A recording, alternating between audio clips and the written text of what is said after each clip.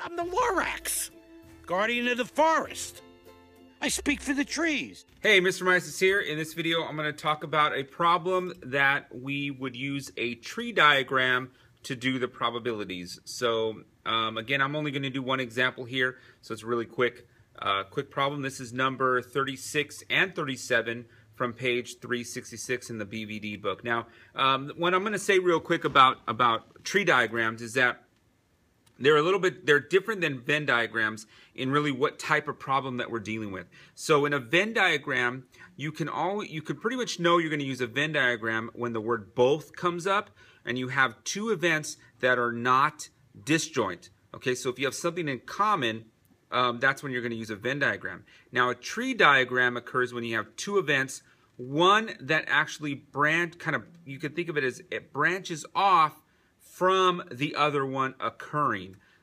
So a lot of times you can think of that as they're kind of like they're dependent events, depending on what happens in the previous event.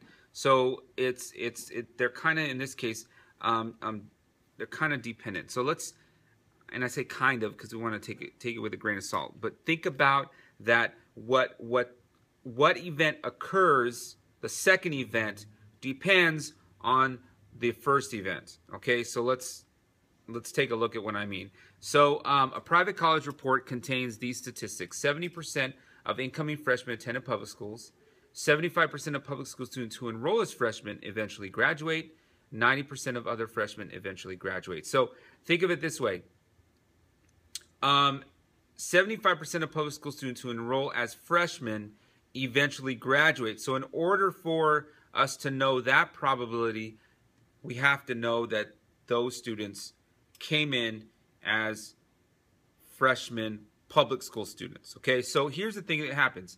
We can either have a 70% of the incoming freshmen attended public schools, which means that 30% did not attend public schools. So of those that attended public schools, 75% of those graduate, but 25% don't.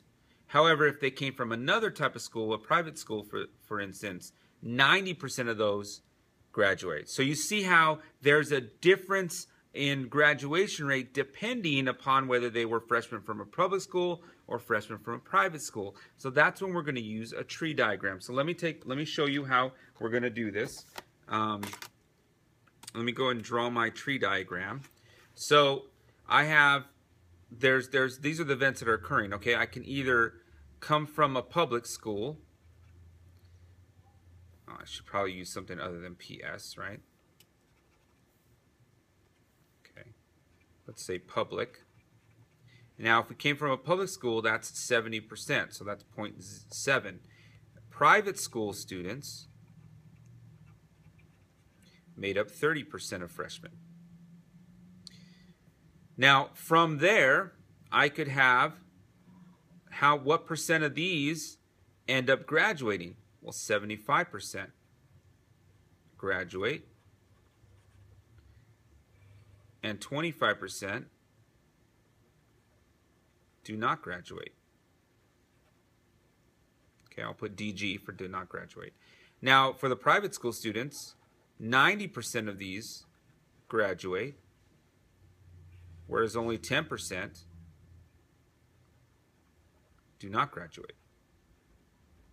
So you see how we can branch off from those different probabilities dependent. So the first question is there any evidence that a freshman's chances to graduate may depend upon what kind of high school? Well, of course there is. That's the point of drawing a tree diagram, is that there is some sort of dependence going on. In fact, 75% of students that graduate, okay, only 75% of the public school students graduate, whereas 90% of the private school students graduate, which means that there is definitely some dependence upon what school you came from. All right, so the answer to this is yes, and the explanation I just gave. What percent of freshmen eventually graduate? Well, we can graduate if we came to from a public high school. In this case, the probability from coming from a public high school and graduating is 0.7 times 0.75. So all we're going to do is multiply these two probabilities. We can also graduate coming from a private high school. And that probability is 0.30 times 0.90. All right, so this probability and this probability, let's go ahead and add those up together. 0.7 times 0.75. Shrink this here.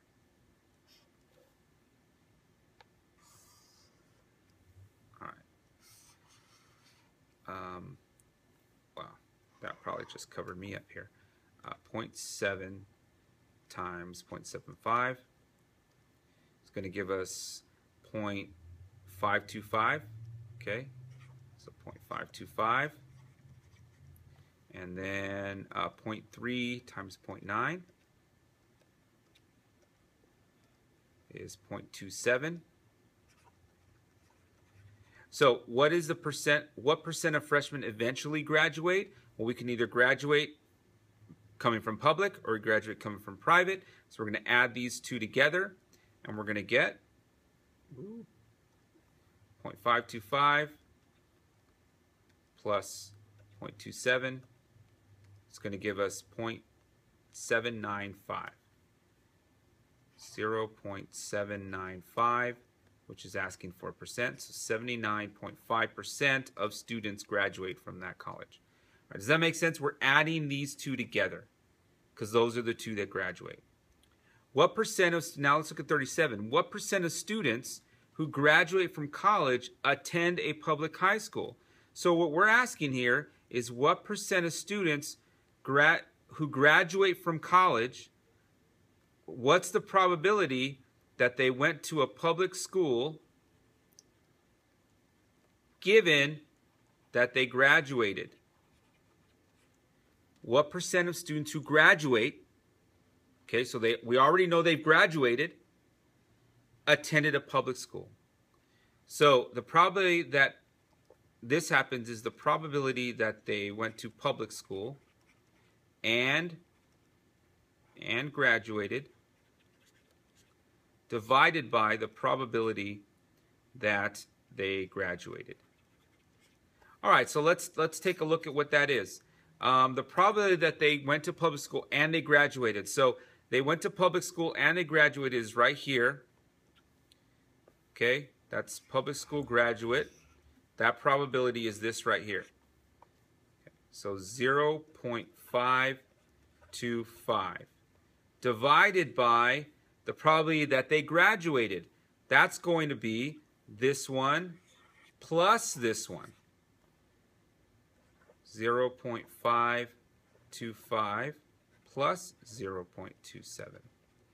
Okay, so then we're just going to calculate that in our calculator. Let's go ahead and do that here. I view it. I know this is probably getting behind me here, but I want to be able to see what I'm doing here.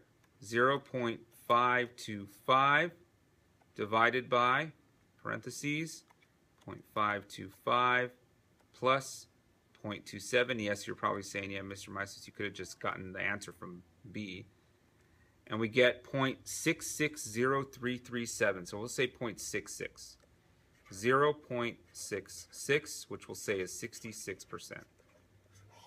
Okay, so 66% of students who graduate from college attended a public high school in this college. Okay, so this, just so you know, this is really not something you need to really remember, but some teachers teach it this way. This thing right here is called Bayes' rule or Bayes' formula. Bayes' rule, Bayes' formula. It's basically just taking this conditional probability and adding the two that we get, and taking the intersection, dividing by those. So this is how we calculate a conditional probability using a tree diagram. This is how we use a tree diagram of probabilities. This is all I have to say about that. This is me saying goodbye. Bye.